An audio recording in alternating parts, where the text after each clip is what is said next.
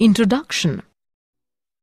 Students, in the previous part we have learnt the isomerism and fundamental concepts used in the organic reaction mechanism, and today we learn the methods of purification of organic compounds.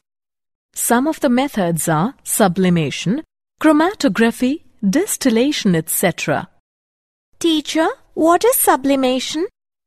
Sublimation is the process in which solid directly converts to vapor state without passing through liquid state upon heating. Now, can anybody tell me what is chromatography? Teacher, chromatography is a technique used to separate and analyze a mixture of chemicals. Very good, Aryan. Now we'll study the processes of purifications in detail. In this lesson, you will learn purification of organic compounds, qualitative and quantitative analysis of organic compounds. Objectives. At the end of this lesson, you will be able to describe methods of purification of organic compounds, explain qualitative analysis of organic compounds, describe quantitative analysis.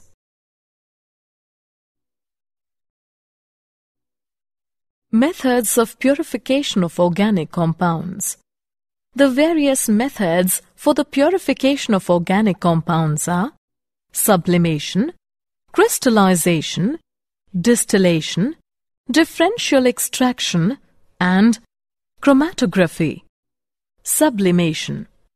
Some solids change directly from the solid state to vapor state on heating. This process is termed as sublimation. It is used to separate sublimable organic compounds from non-sublimable compounds. The impure organic compound is heated in a dish covered with perforated asbestos sheet over which an inverted funnel is placed. The stem of the funnel is filled with cotton, and on heating, the part of the solid which sublimes passes through the holes in the asbestos sheet and condense on the cooler walls of the funnel. The non-sublime impurity. Crystallization. It is the most common way of purification of organic solids. It is based on the difference in the solubility of the organic compound and the solvent in which the organic compound is mixed. The impure substance is in powder form and then heated with the solvent in a flask. The amount of solvent should be just sufficient to dissolve the substance on heating. The hot saturated solution is then filtered with the hot water funnel. The hot water circulated in the outer funnel keeps the solution hot, and crystals cannot be formed in the funnel itself. The hot filtrate is cooled in the beaker and large crystals are obtained, and then the crystals are separated from the filtrate by means of filtration. Distillation. Distillation is a method for purifying liquids and separating mixtures of liquids into their individual components. On heating the liquid mixture in a flask, the components in the liquid which have low boiling point start vaporizing. The vapors are condensed in the condenser and the resulting liquid is collected in a receiver. The components of liquid which have higher boiling point vaporize later and the liquid can be collected separately. Fractional distillation. When the boiling points of the two liquids are very close, then simple distillation does not work. In that case, a fractionating column is used, which is long tube provides obstructions to the passage of the vapors upwards and to the passage of liquid downwards. The mixture of liquids A and B with 370 Kelvin and 380 Kelvin respectively boiling points is present in the flask. On heating the flask, the vapors obtained are more of A and less of B. As the vapors rise up in the fractionating column, the partially condensed liquid flows down. The vapors of B condense faster as compared to A, and the vapors moving up richer in A. The condensed liquid flowing down strikes the vapor and it consumes molecules of B. This process is repeated throughout the fractionating column, due to which the vapors escaping through the top of the column are almost of A and the liquid left in the flask almost of B. Distillation under reduced pressure. This process is used if the liquid has a tendency to decompose near its boiling point. The main neck of the flask is fitted with long capillary tube and the side neck fitted with thermometer. This side tube is connected to a condenser which is connected to the receiver at the other end. The receiver is connected to a pump which reduces the pressure. Under reduced pressure, the liquid will boil at a low temperature and the temperature of decomposition will not be reached. For example, glycerol boils with decomposition at 563 Kelvin, but if the pressure is reduced to 12 millimeters, it boils at 453 Kelvin without decomposition. Steam distillation. This method is used to separate the substances which are steam volatile and insoluble in water. This method based on the fact that a liquid boils at a temperature when its vapor pressure becomes equal to the atmospheric pressure, and the vapor pressure of a mixture of two immiscible liquids is equal to the sum of the vapor pressures of the individual liquids. Steam is continuously passed through the compound which is required to be distilled. Steam heats the liquid and also condenses to water. After some time, the mixture of water and liquid starts boiling because the vapor pressure of the mixture becomes equal to the atmospheric pressure. The temperature at the instant is lower than the boiling point of the substance or that of water. The mixture of liquid and water is condensed and collected in a receiver which can be easily separated. Differential extraction. When organic compound is present in aqueous solution, then the organic compound is extracted by using a solvent in which organic compound is more soluble than water and the solvent is not miscible with water. If the organic compound is less soluble in a given solvent, then a very large quantity of solvent is required to extract a very small quantity of the compound. This technique is known as continuous extraction. Chromatography.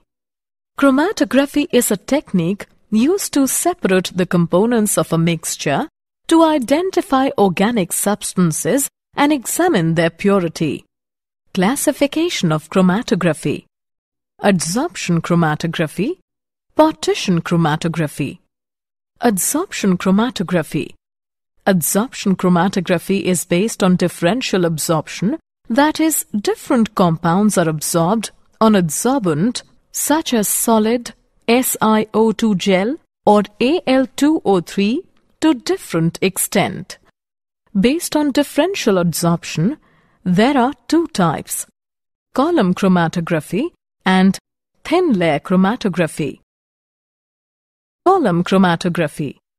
It is the process in which the mixture of various components, when passed through a column containing an adsorbent such as starch or charcoal, the different substances are absorbed to different degrees and thus they can be separated with the help of suitable solvent called eluent. Thin layer chromatography. It involves the spreading of the thin layer of adsorbent on a suitable support such as glass plate, etc. The glass plate is known as thin layer chromatography plate or chroma plate. The mixture to be separated is applied as a small spot from one end of the TLC plate. The glass plate is then placed in a closed jar which contains the solvent. As the solvent moves up in the jar, the components of the mixture move up along the plate to different distances depending on their degree of adsorption, and separation takes place. The relative adsorption of each component of the mixture is expressed by retention factor, that is RF value, which can be given as RF is equal to distance moved by the substance from the baseline by distance moved by the solvent from the baseline. Partition chromatography. Partition chromatography is a paper chromatography in which a special quality paper known as chromatography paper is used. Chromatography paper contains water trapped in it, which acts as the stationary phase. The chromatography paper is placed at the base with the mixture of solvents. The solvent acts as mobile phase. The solvent rises up in the paper and flows over the spot. The different components are separated according to their differing partition in the two phases. The developed paper strip is known as chromatogram. The colorless compounds may be observed either under UV light or by the use of an appropriate spray reagent. Qualitative analysis of organic compounds. Detection of carbon and hydrogen. Carbon and hydrogen are detected by heating the organic compound strongly with copper-2 oxide. The produced gases are passed through anhydrous copper sulfate and then passed into lime water in a test tube. If carbon is present, then it forms carbon dioxide, which turns the lime water milky. The reactions are as follows. Carbon in organic compound reacts with copper-2 oxide and produces copper and carbon dioxide. The produced carbon dioxide reacts with calcium hydroxide, which turns it milky, indicating the presence of carbon in organic compound. If hydrogen is present in the organic compound, then it forms water vapor, which passed over copper anhydrous sulfate turns it blue by forming CuSO4 5H2O. The reactions are as follows. Hydrogen in organic compound reacts with copper-2 oxide and produces copper and water. The produced water reacts with anhydrous copper sulfate, which turns blue by forming CuSO4 5H2O. Detection of other elements.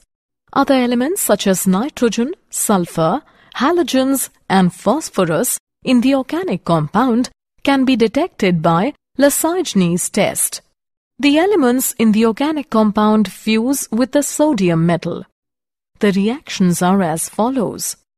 When sodium reacts with various elements found in the organic compounds, then it forms sodium fusion extract. Test for nitrogen. On addition of ferrous sulfate to sodium extract, that is sodium cyanide, it produces sodium ferrocyanide. The ferric ions generated during the process react with ferrocyanide to form blue precipitate of ferric ferrocyanide. Test for sulfur. If sulfur is present in the organic compound, then it can be identified by the reaction of sodium fusion, that is sodium sulfide Na2S with sodium nitroprusside. Then, violet color indicates the presence of sulfur. Test for halogens. The presence of halogens is tested by acidifying a portion of sodium extract, that is NaX, with dilute nitric acid and adding silver nitrate. If a white precipitate is formed which is soluble in ammonium hydroxide, it indicates the presence of chlorine. If a yellow precipitate is formed which is sparingly soluble in ammonium hydroxide, it indicates the presence of bromine. If the formed yellow precipitate is insoluble in ammonium hydroxide, then it shows the presence of iodine. If nitrogen or sulfur has been detected, the solution must be boiled for a couple of minutes to expel HCN and H2S which interfere with the test. Test for phosphorus. The presence of phosphorus can be detected by fusing the organic compound with sodium peroxide. The formed solution is treated with concentrated HNO3 and an excess solution of ammonium molybdate is added. A yellow precipitate indicates the presence of phosphorus. Quantitative analysis. Carbon and hydrogen.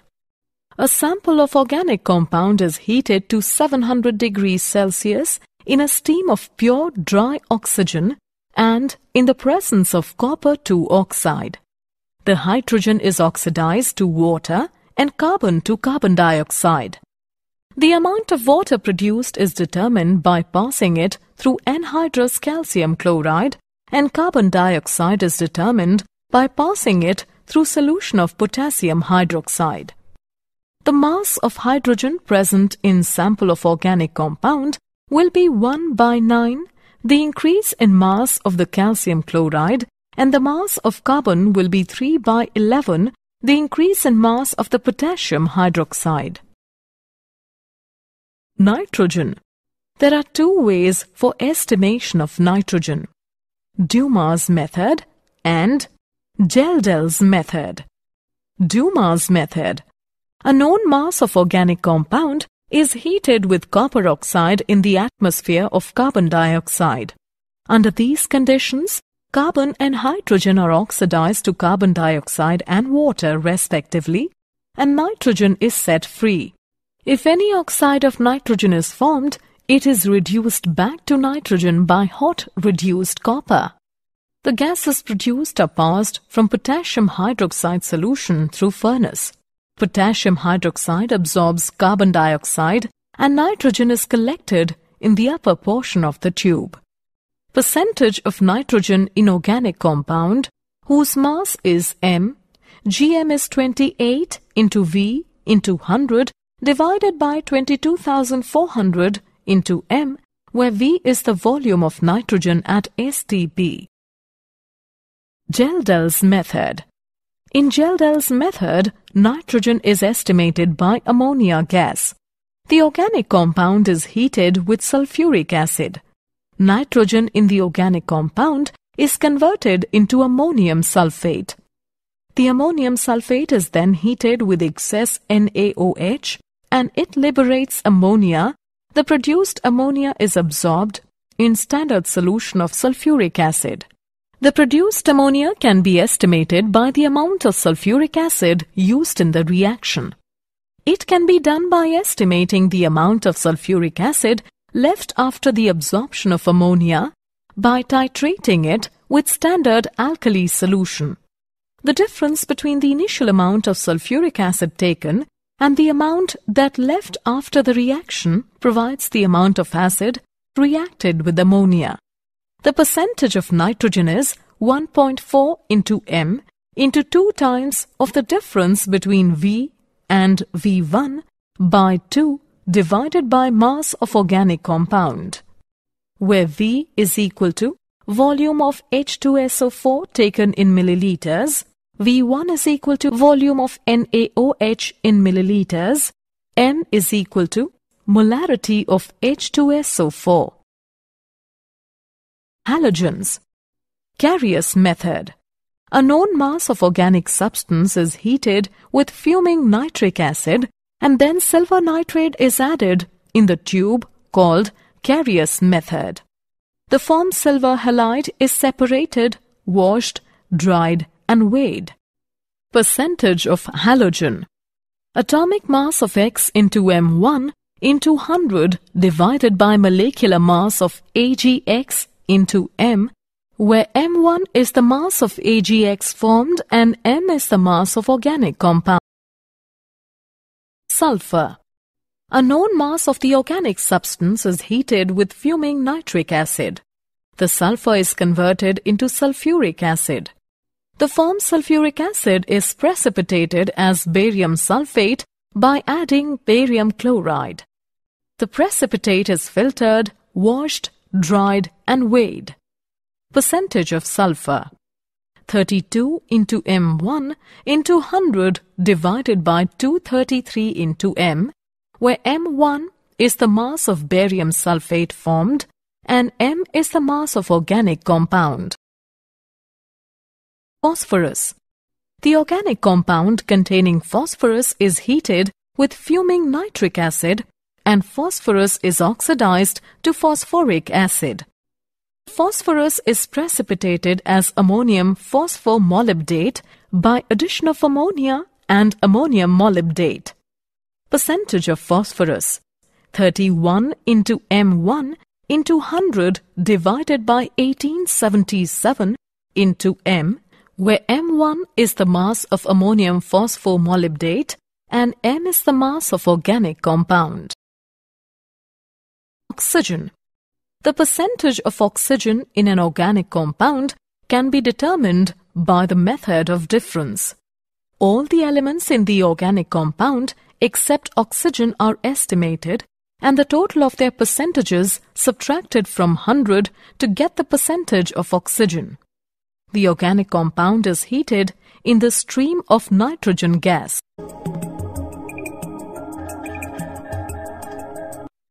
The formed mixture of gases is passed through red-hot coke and oxygen gas is converted into carbon monoxide.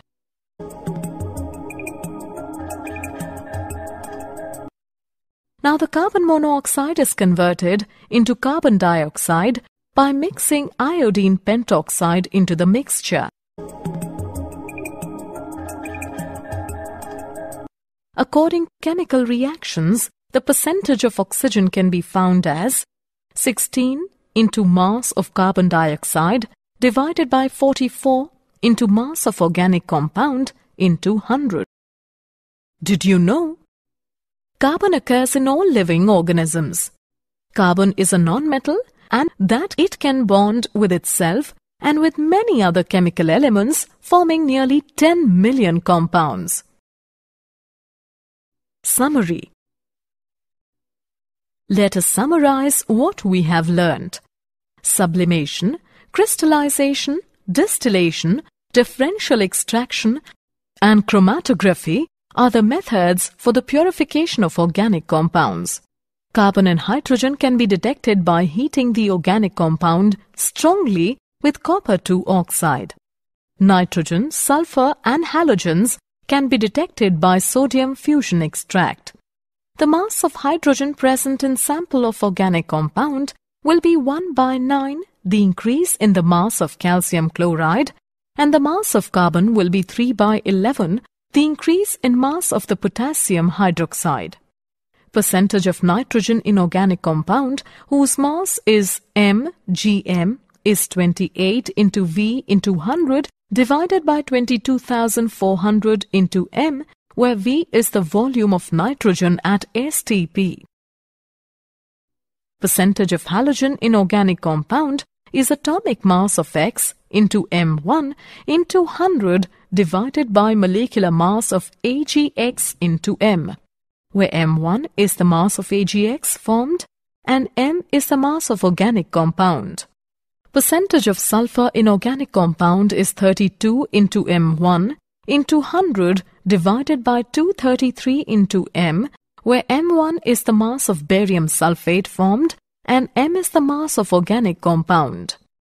Percentage of phosphorus in organic compound is 31 into M1 into 100 divided by 1877 into M, where M1 is the mass of ammonium phosphomolybdate and M is the mass of organic compound.